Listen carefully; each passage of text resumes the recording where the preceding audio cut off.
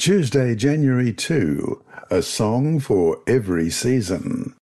Read Psalm 3, Psalm 33, verses 1 to 3, and Psalm 109, verses 6 to 15. What different facets of human experience do these psalms convey? First of all, Psalm 3, beginning at verse 1.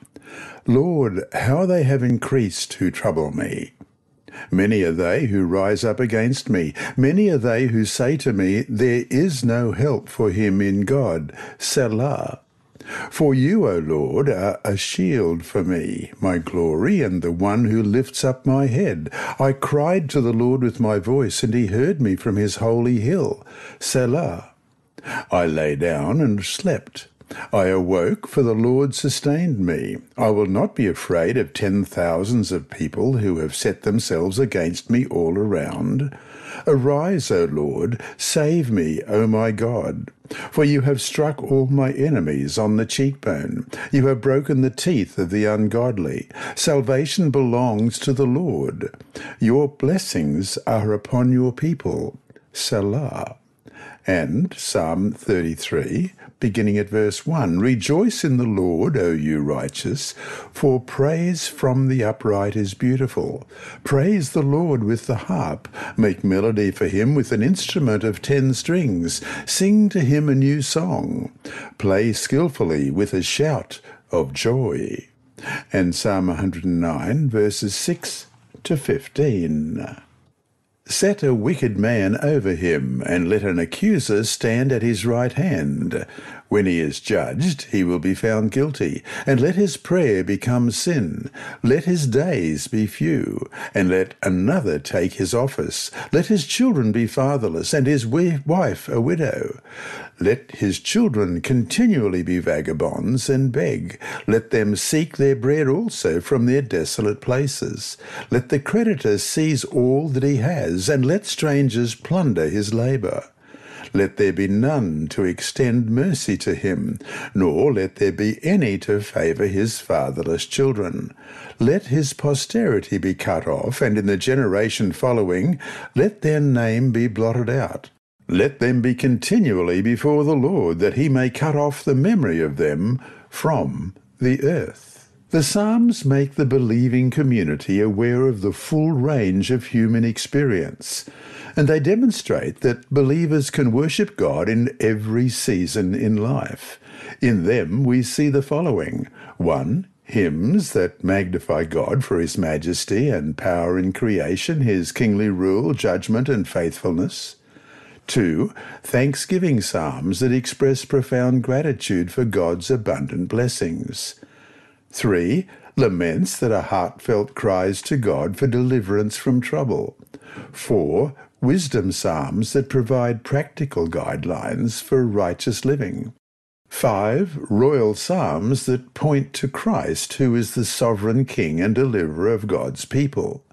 6. Historical psalms that recall Israel's past and highlight God's faithfulness and Israel's unfaithfulness to teach the coming generations not to repeat the mistakes of their ancestors, but to trust God and remain faithful to his covenant.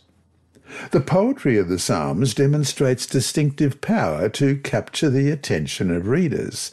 Though some of these poetic devices are lost in translation, we can still, in our native language, appreciate many of them. 1. Parallelism involves the combining of symmetrically constructed words, phrases, or thoughts. Parallelism helps in understanding the meaning of corresponding parts. For instance, in Psalm 103, verse 1, Bless the Lord, O my soul, and all that is within me, bless his holy name.